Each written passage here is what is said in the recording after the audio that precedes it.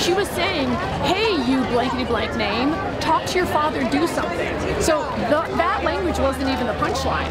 And yet this is very typical for feckless. Feckless chooses to focus on, someone said something bad about me, Daddy, make them pay.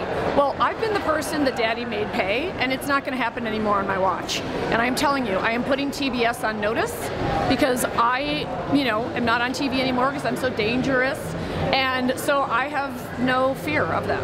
And I have started a social media campaign where people on all my platforms should support all the advertisers that didn't ditch Sam Bee and support all the, I hope I was right. Support the advertisers who didn't ditch Sam Bee and then really, really shade the two advertisers that left. Don't tell them. They're coming back.